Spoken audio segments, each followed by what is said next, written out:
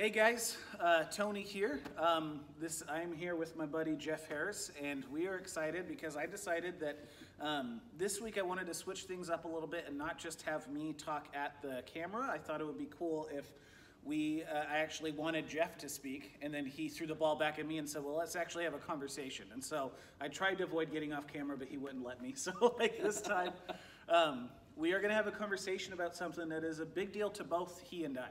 It's something that we have struggled with. It's something that we've seen failures in and a lot of victory in as well. And I'm just excited to talk with you and share with you. So I'm going to read a passage of scripture that I fired away at Jeff a couple weeks ago. And we both feel like this is a good way to just kind of start off this conversation. And we're going to be talking about anxiety today. And a number of you have talked to me or Jeff about the ways you experience anxiety. And the cool thing is like, even though this book is 2,000 years old, it has stuff to say about things that are more relevant today than ever before. And so this is Jesus in Matthew 6, starting in verse 25. And he said, "This is why I tell you not to worry about everyday life, whether you have enough food or enough to drink or enough clothes to wear. Isn't life more than food and your body more than clothing? Look at the birds. They don't plant or harvest or store food in barns, for your heavenly Father feeds them. And aren't you far more valuable to him than they are? Can all your worries add a single moment to your life? And why worry about your clothing? Look at the lilies of the field and see how they grow. They don't work and they don't make their clothing, yet Solomon in all of his glory was not dressed as beautifully as they are. And if God cares so wonderfully for these wildflowers that they are here today and thrown into the fire tomorrow, he will certainly care for you. Why do you have such little faith? So don't worry about these things, saying, what will we eat and where will we drink and what will we wear? These things dominate the thoughts of unbelievers, but your heavenly Father already knows all of your needs. Seek first the kingdom of God above all else and live righteously, and he will give you everything you need. So don't worry about tomorrow, for tomorrow will bring its own worries. Today is trouble enough." Amen. All right, so how are we going to format this, Jeff? Anxiety, like you said, anxiety is one that's super important. It's definitely one that I haven't solved, on my, it's not one that I've solved myself. I still deal with it. I think that passage provides an excellent logical argument against anxiety. I know my emotions are still fickle, and they're still, my emotions are horrifying sometimes. So it's like, I know for me, God's had to like take my emotions over time and just be like, no, you don't get those. Here's new emotions. That's good. And I know how God's had to walk through that with me a lot. How for you? How has God had to come through for you in the midst of anxiety? I love that you said God is literally giving us new emotions. It was about, just to be totally vulnerable with you guys, I would say 2 years ago, I was on staff here, and I was experiencing like a lot of panic attacks on a regular basis. And Pastor Daniel, he wasn't Pastor Daniel yet, but back then he was just my buddy Daniel. He was somebody that I would talk with a lot about this kind of stuff, and he taught me to like specifically identify the things that are making me anxious. So not just saying, God, I'm anxious, please help, but saying, God, I'm really anxious because this specific friendship seems on the rocks, and I don't know what I'm going to do without this person. And Daniel says, like, if the kingdom of heaven is here and now, like if Jesus has taught us to pray for the realities of heaven to come to earth as they are in heaven, then to just say to God, like, God, I know in heaven this anxiety that I'm feeling is not your ideal for me. And so I want that new reality that you have for me. If the kingdom of heaven is here and now, I want like what's the non-anxious Tony look like in this situation? And so it is like just this way of like letting God kind of supernaturally come through and give you a new like some feeling in the situation. And that's weird that he does that. No, but he does that. That is fantastic. Gosh, I know for me, when I was still in the Army, in the midst of dealing with some really bad leadership and some really stressful times, and I'd come home. There was one moment in particular. It was, I just signed out on leave to come home on vacation for 2 weeks. And it's like, I should be in my car driving home, and I'm sitting there curled up in a ball on the floor of my barracks room. And I'm just like, okay, God, what do I do now? Yeah. Because I can't move. And he's like, you need to, I shouldn't be the only one you're reaching out to. You need to reach out to other people. And, so I start texting one friend and then another, and, asking for some support. And then I'm finally able to manage, okay, get the uniform off, civilian clothes back on, change gears in your head. Here's some new emotions. Yeah. What you just identified is so key, because it's two things that, like, anybody experiencing anxiety needs to know. Is the first thing, that they're not alone. So reaching out to your community, like Christ says, where two or more gathered, I'm there with you. And so, like, the presence of God feels even more real when you're able to share an experience with somebody else. And then the other thing is like, one step at a time. So, like, instead of thinking through your whole day of, like, having to drive through, like, get into the car and drive, make the drive, and, like, you have 2 weeks off and your routine's totally shot. Like, it's like, okay, I can put on clothes. I can do that right now. And then we'll figure out the rest after that happens. Like, absolutely. I relate to that a lot. Oh, fantastic. I have the same question twice. So in the midst of all this, I know for me, unhealthy coping mechanisms. That one needs to be identified. I know for me, I'll lash out in anger. I'll eat really unhealthy. Yeah.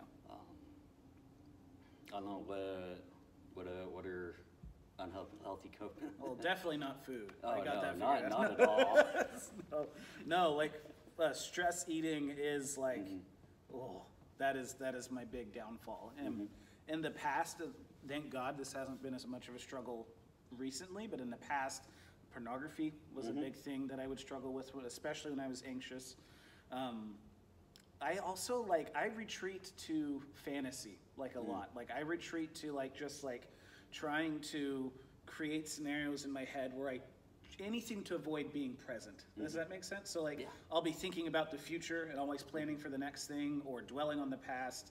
Like, so just, like, any way to get me disengaged from having to confront the uncomfortable feeling I'm experiencing, I would say that's an unhealthy coping strategy. Even if it doesn't play out in you, like, necessarily sinning, or it doesn't play out in you mistreating your body by eating badly, like, just by not confronting the here and now, like, you're still not coping with, like, the thing that needs to be dealt with. Yes. I had a counselor say this to me once, that, like, anxiety is a symptom, and, like, if you are, like, having lots of migraines, like, that's a symptom of something. You need to get that checked out. Like, it's your body letting you know something is wrong. And anxiety works in a very similar way. Like, it is you letting you know something needs to be dealt with. And, like, it can be a prophet that speaks to you and speaks to the bigger things that need to be dealt with. And so, like, now, like, I try to let my anxiety be a trigger that leads me to closer to Jesus and closer to, like, confronting stuff that I don't want to confront, rather than escapism. So, absolutely. Let's hear you. You just touched a little bit about healthy coping strategies. I know it's like I know for me, sitting there praying, worshiping God works really, really well for me. I know that muscle's really big in my head, so to speak. What are some other? That's really the tool in my toolbox that I use. But is there other stuff that you use? Or? That one is, I think that the worshiping piece is something that Pastor Dave really, really encouraged me with when that stuff was taking place to me a few years ago. It wasn't as much like my go-to, but in more recent, these last couple of years, it's definitely become, like, just turn on some worship music, allow myself to focus on Jesus and what he has to say to this moment. I would say another, like, really healthy thing is, it sounds weird because I know there's, like, a lot of weird ways that you can take this, but, like, mindfulness meditation is super helpful. And what it is it's like, it's literally, I have an app on my phone that just tells me like, okay, hey, let's not focus on anything but your breath for the next 5 minutes, and you're just going to focus on your breathing. And something happens in that time where, like, if I just take 5 minutes to just stop and just focus on my breath and breathe slowly and kind of acknowledge where I'm at, it forces me to be present.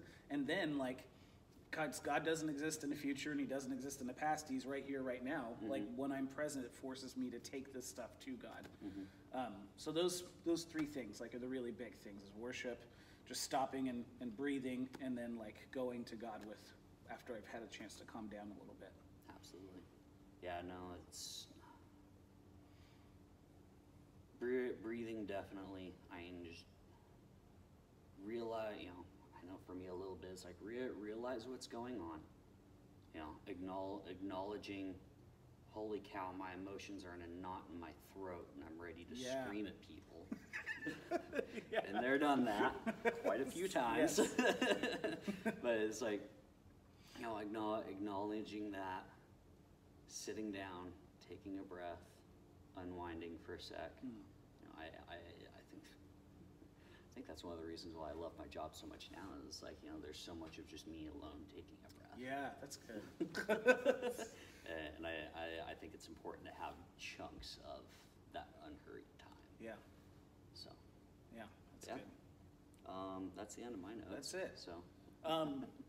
Guys, like, I hope this was helpful for you. Like, we're not experts in the area of anxiety. We're just two people who've gone through years of working through how to live like with this. But the cool thing is like, I say how to live with it, but like, Jesus is super, super faithful. And even if like he didn't always take away the anxiety, like, it's not a magic trick. Like, he's God, he's got his own agenda for us. It's always for our good, but that doesn't mean he's going to do what we want right away.